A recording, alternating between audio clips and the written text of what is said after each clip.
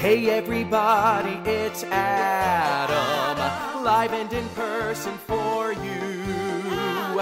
Hey everybody, it's Adam, wonder who he'll interview. CallMeAdam.com. Hey guys, it's Call Me Adam, and we are here live at the Living on Love press event in New York City at the Empire Hotel. Living on Love is a new Broadway comedy written by two-time Tony Award winner Joe DiPietro, directed by three-time Tony Award winner Kathleen Marshall, and features an all-star lineup cast featuring four-time Grammy Award winner and world-renowned opera star Renée Fleming, who's making her Broadway debut. We have two-time Emmy Award nominee Anna Chlumsky, Tony Award nominee Douglas Sills, and everyone's favorite movie star, Jerry O'Connell. We're going to be talking with all of them to find out about this great show, so stay tuned. And we are here with Jerry O'Connell, the one and only. One and only? The one and only. I'm sorry, what do I call you? Adam. So what do I call you? You call me Adam. Okay. I'll call you Jerry. Okay. You call me Adam. Okay. How am I going to remember to call you? I love Call Me Adam. That's fantastic. Thank you. I appreciate that. You're a three-time Tony Award-winning director. First of all, what made you want to direct Living on Love? You know how when you have a great gift that you know people are going to love, and then as soon as they open it, they're going to go, oh my God. Yes. I feel that way about this play. I feel like this play is like this wonderful gift that when I can't wait to get it in front of an audience because I know we have something that's going to surprise and delight them. What has been the best part so far about working with this cast and working with Kathleen Marshall and having everyone bring this work to life? Yeah. It is a truly inspired cast of lunatics. So that's always been really fun. And Kathleen Marshall's work is, as always, precise and funny. And also, you know, Kathleen also not only brings the funny, but she brings real heart to her show. So I think these are some of the over-the-top characters you're going to actually wind up really caring about and having a great time with. And what has been the best part so far about working with this extremely talented cast and with Joe DiPietro? The best part is we laugh every day. I mean, it's just, besides the fact that Joe's script is so funny, I mean, there are lines that I've heard dozens and dozens of times and still make me laugh every time.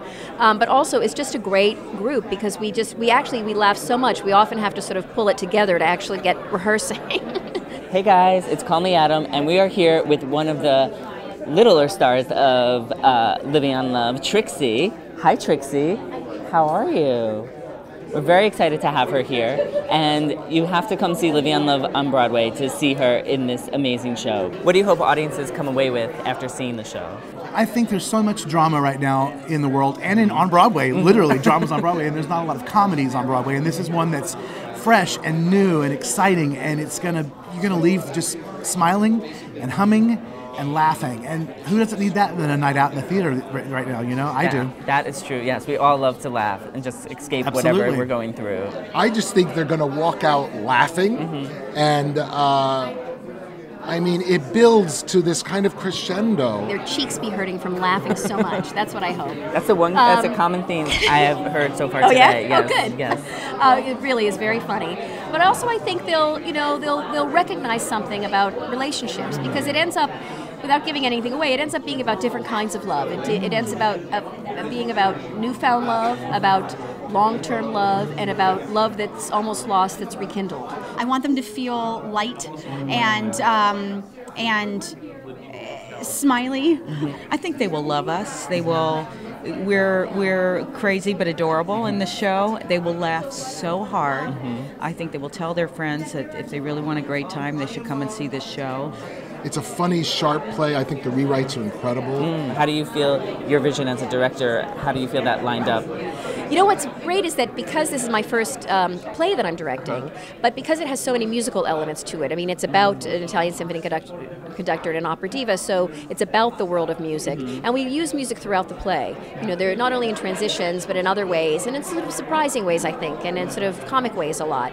So for me, it's kind of a natural transition because it has elements of movement and music to it, even though it's a play. What made you want to be part of Living on Love? You know, at first, just the mere mention of La Diva Renée. Yes, that's what I call her. It's not often you get to work with someone and say, La Diva. No. Good morning, La Diva.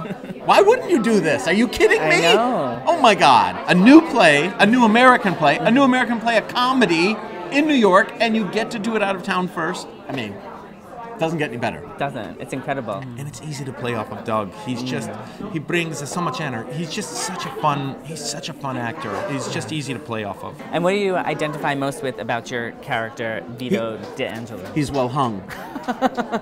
No. So he's not well hung? I haven't decided. Okay. We're still creating the character. Okay. Some days I do it and he's not well hung, and other days I do it and he's very well. She is the center of attention, that she's extremely difficult and demanding, and I don't know why, huge narcissist, I don't know why they thought of me for this role. I mean, I really think Living on Love is a really magical night. I think people are going to really enjoy what the play is. Thanks for watching. For more Call Me Adam, visit callmeadam.com or follow me on Twitter at callmeadamnyc or facebook.com/callmeadamnyc.